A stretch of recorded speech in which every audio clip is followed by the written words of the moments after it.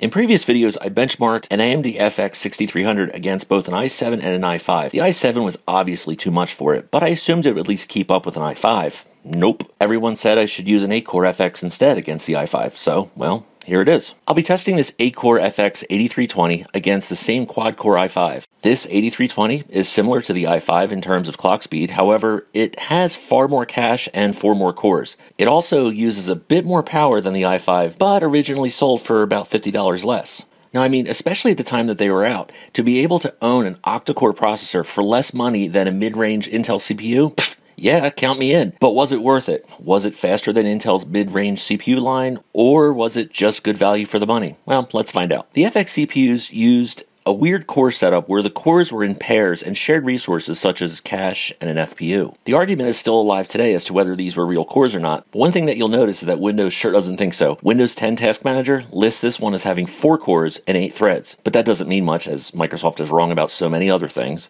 But anyways, first up, we have Passmark. The Passmark CPU test shows the FX pulling a pretty strong lead over the i5 by over 800 points. One thing you'll notice, however, is that the CPU's single-threaded score is lower on the FX, and you'll soon see why it needs those 8 cores.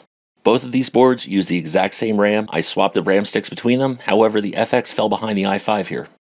Now this is interesting. The FX seemed to be able to compress faster in 7-zip. However, as we saw before, 7-zip seems to compress each file independently, and that means the remaining cores have to sit around and wait until the others are finished before they can move on to the next file. This really hurt the FX. It seems faster at first, but the slow and steady nature of the i5 allowed the i5 to finish first. But not by much, only by about 14 seconds, so it's still pretty close.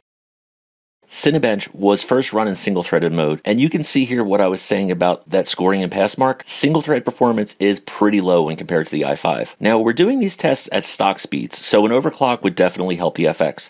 However, at stock speeds, the i5 beat the FX by about 7 minutes. Cinebench in multi-threaded mode, however, was a completely different story. The FX came alive with its 8 threads and owned the i5. The final score difference wasn't huge, and it finished only about 25 seconds sooner than the i5, but it's impressive to watch those 8 cores go to work. Here, let's watch it again.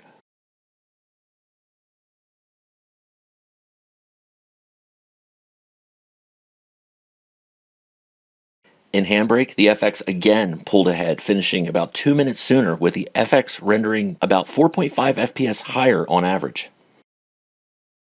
I ran Xmrig on each just to see what they could do. Now, neither of these would be profitable. However, with its 8 cores, the FX was able to crank out almost 450 additional hashes per second. So far, the FX pulls ahead when it can use all of its threads. However, that's not going to help in all games. In Heaven, for instance, it fell a bit behind and was only able to achieve an average of 159 FPS. Still a great score, but the i5 won this one. Same deal with Superposition. The FX averaged about 84 FPS, which for a gamer on a tight budget would be great. However, the i5 with 4 less threads averaged 120 FPS. Need for Speed Most Wanted was released in 2005, long before either of these CPUs, and it wasn't built with lots of threads in mind. However, both did pretty well, averaging about 80 FPS. The i5 averaged a higher score, but only by about 6 FPS.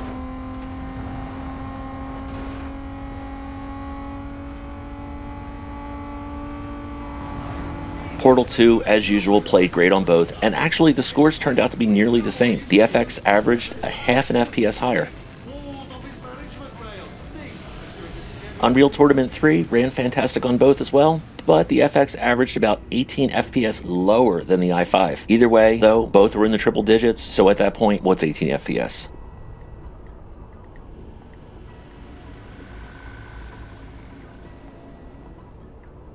In a previous video, I ran GTA 4 on a Phenom X4, and I said how I was blown away with how incredibly smooth it ran. Well, I'm saying that same thing here. Now, the FX only averaged about 5 FPS higher, but the difference was night and day. Anyone who's played GTA 4 can tell you, you just expect delay and erratic input lag. I can say with the Phenom, and now with this FX, that wasn't there. It was buttery smooth, as if it was built just for this game.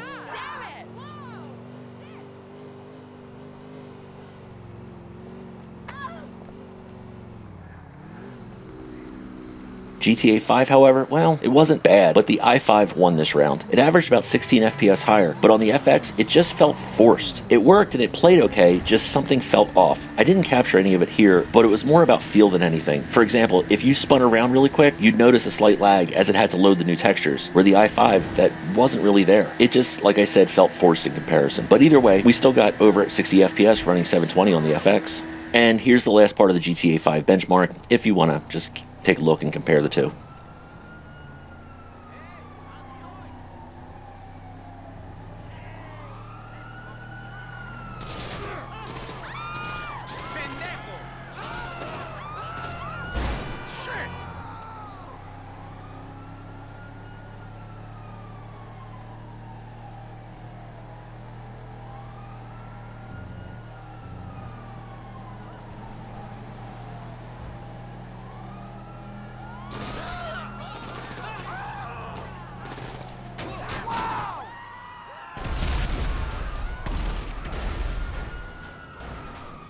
And here's the BeamNG Bustling Streets benchmark.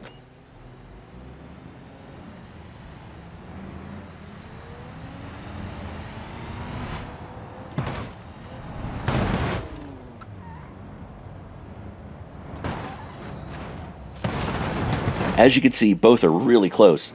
And unlike before with this FX, it scored 2 FPS higher than the i5.